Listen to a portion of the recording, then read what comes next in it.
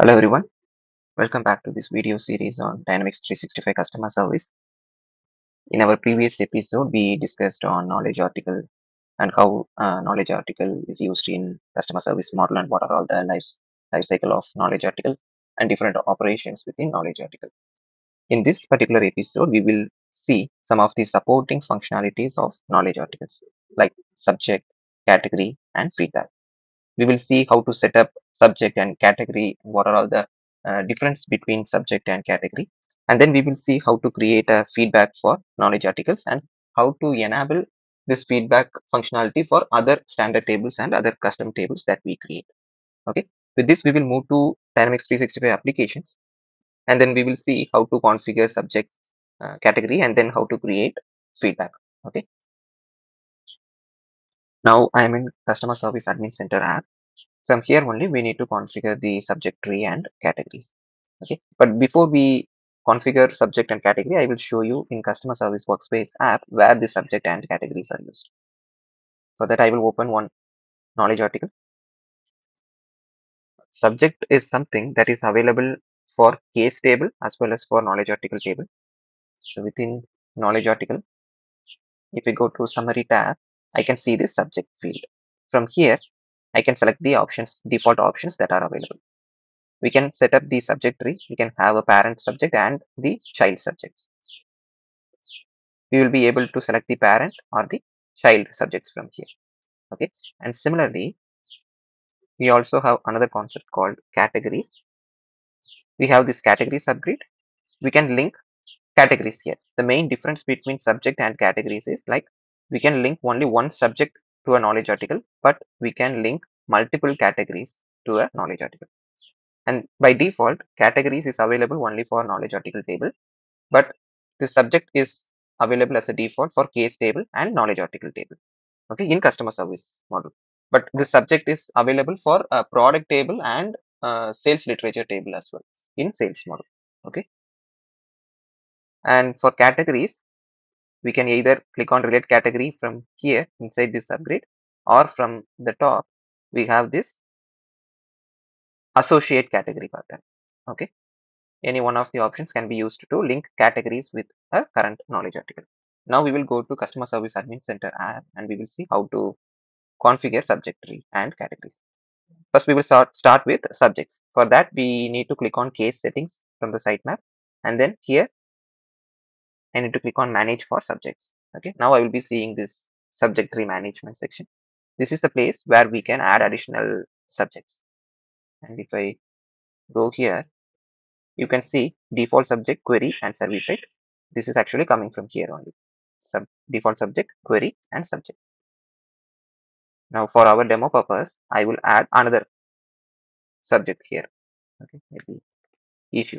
This is a parent subject, and below this parent subject, I will create some child subjects also. While creating parent, I will click on this add button in the top right. But if I want to add the child subjects into it, I need to click on these three dots, and from here I need to click on add.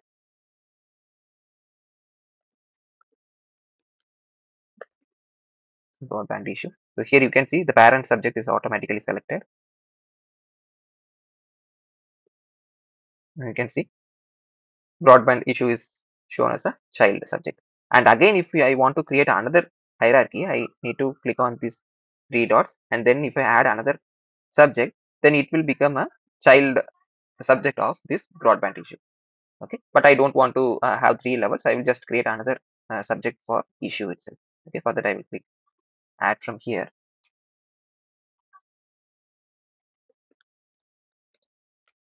setup box issue.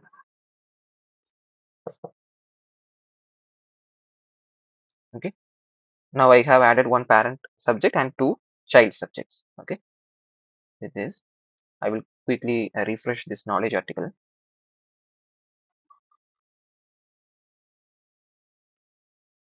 Now you can see the new subject is also available: issue, broadband issue, and setup box issue.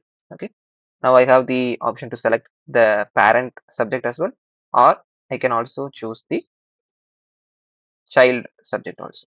Anything is possible for now. Okay, But in case if I want to restrict my users to select the parent one, only the user should be able to select only the child subjects, then we have another setting here. Users can only select subjects without children in the subject. If I enable this,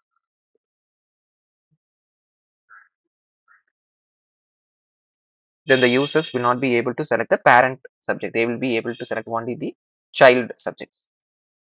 I will refresh my knowledge article again.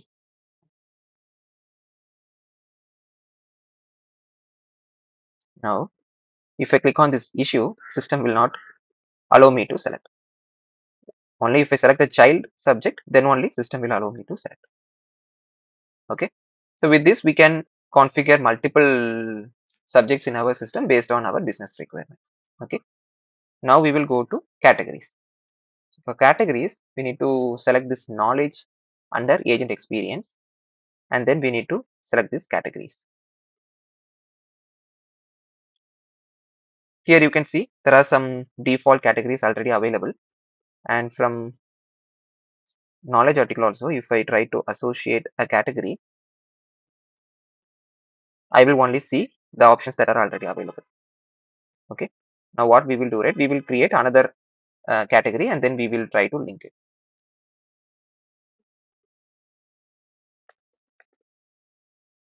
We can create issue as a parent category,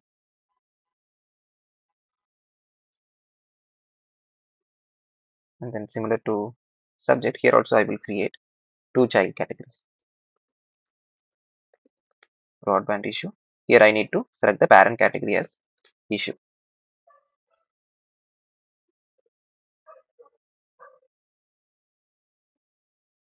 And I will again create another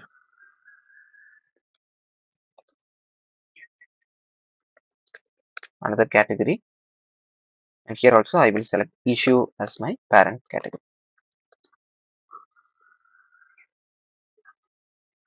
Now if I click on this hierarchy icon for my parent category, I will see these two child categories also from here.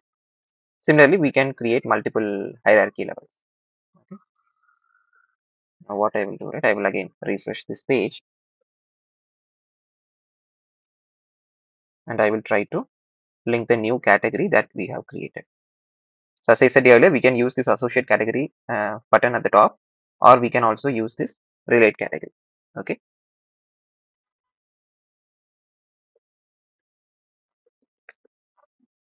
You can see the parent category is also visible for me, and similarly, I can select the child category also. As I said earlier, compared to subject, the additional benefit of category is we can relate multiple categories within a knowledge article. Okay. Now what I will do, right? I will associate both the child categories here.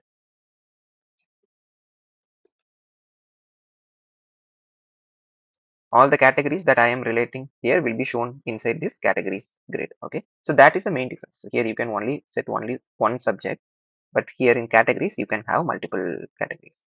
Okay. Similar to subject, these categories can also be uh, set up for other standard and custom tables, but for that we might need to do some additional steps. We need to create one intersect table, and then we need to create two end-to-end relation between the intersect table to this category table and to the other custom table or standard table that we are using. Okay, maybe in future I will also publish another video to see the step-by-step process on how we can use these categories for other standard tables and custom tables.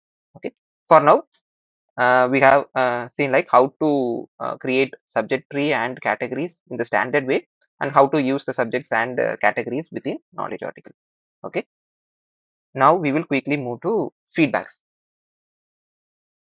Whenever we publish any knowledge article, it will be used by the internal employees or internal users or internal agents, and it will be used by the external customers. Okay, whenever we publish the article to our Power Pages portal, from there the customers will be viewing it, and from there they would be able to give feedback. And similarly, the internal employees also can tell you after reading some knowledge article, they can tell you like, I am happy with this particular knowledge article. I would rate 4 out of 5 for this knowledge article, or I would rate 9 out of 10 for this particular knowledge article.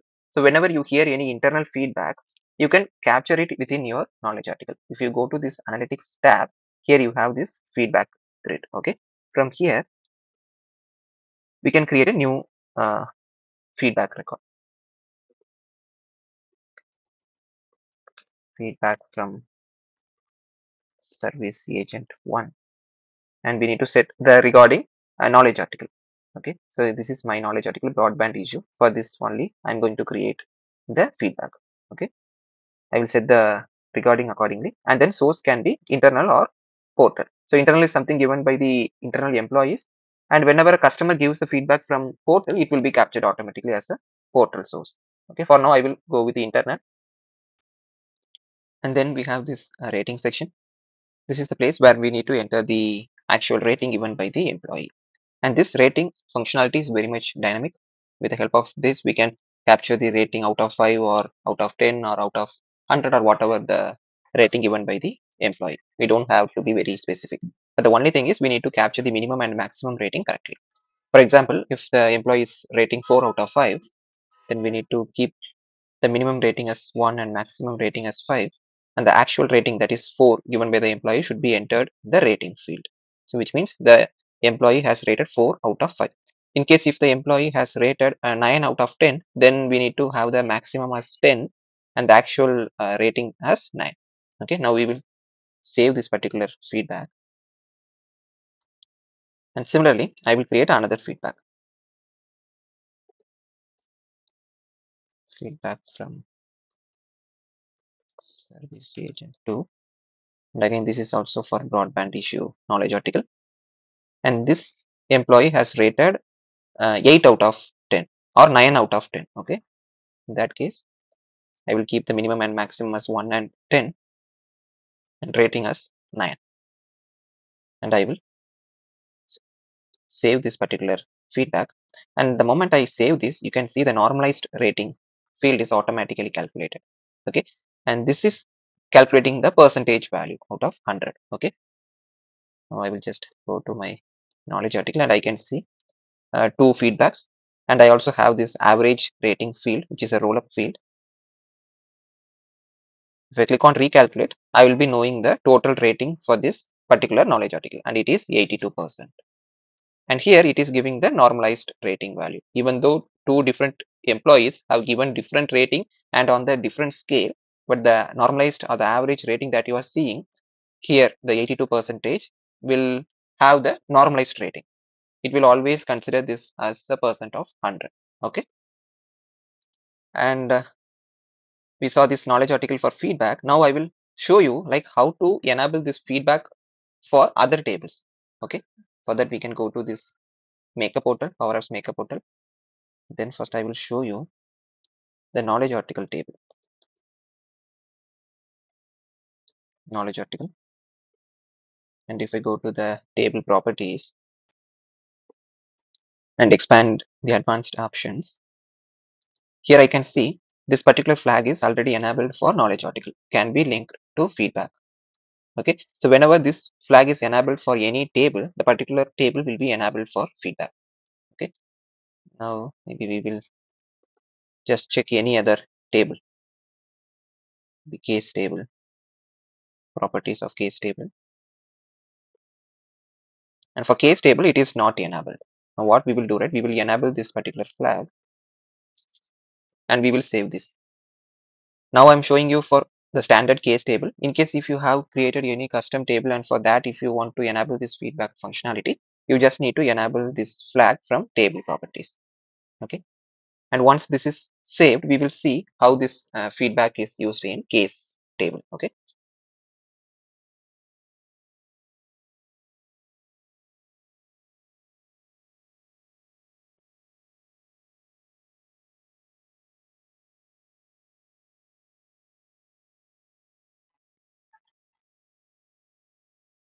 okay, now it's saved.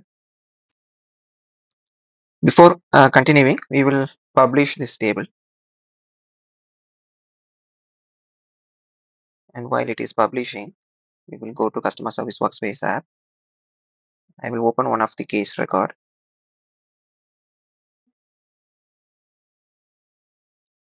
Okay, so currently we are using enhanced full case form. What we will do, right, we will add one new tab to this particular case form, and then we will add the feedback subgrid over here. Okay, and then we will be able to add the feedbacks to this case record. Okay, yeah, it is now published. Currently, I'm doing all the modifications from my default solution, but it is always a better approach to create a solution and then make your configurations within the solution. Okay, and within case, I will go to forms, and the form name is enhanced full case form. This is the form. Within this form, I will add a new tab, and I will add a subgrid to capture the feedbacks for this case record.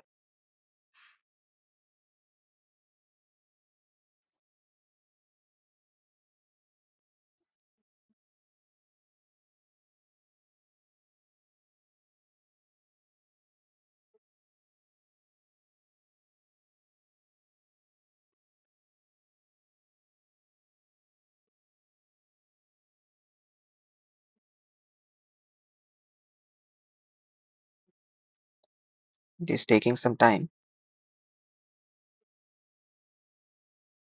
Yeah, I will add one column tab. I will name this tab as feedback.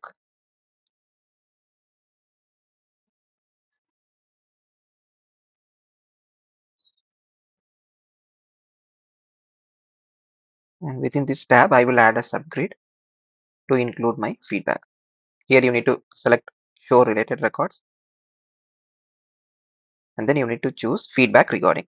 So this option will be showing for you only after enabling the case table for feedback. Similarly, if you are doing it for any custom table, and from table properties, after you enable the table for feedback, then you will be seeing this option. Otherwise, you will not see this option here. Okay, so we will choose feedback recording. Then I will click on done.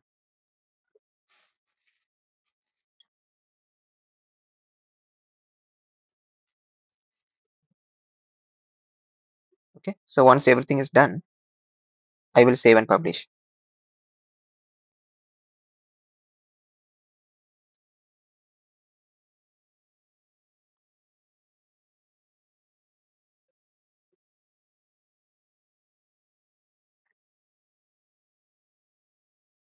Okay, it is saved and published. I will go to customer service workspace app, refresh it once.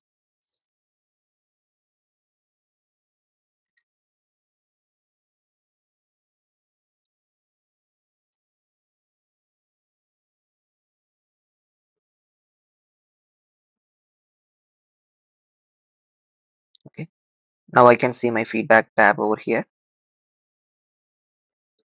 And from here, we can create new feedbacks. So similarly, similar to knowledge article, now case table is also enabled for feedback. The same way, we can create feedbacks for our case record also. I hope you are clear with this topic. And in this video, we actually covered subjects, categories in detail, and then we saw the feedback functionality and how to enable this feedback for other standard table or custom table. Maybe in future video, I will show you how we can set up the subject and categories also for custom table. Okay. Thank you for watching this video. We will meet in the next video.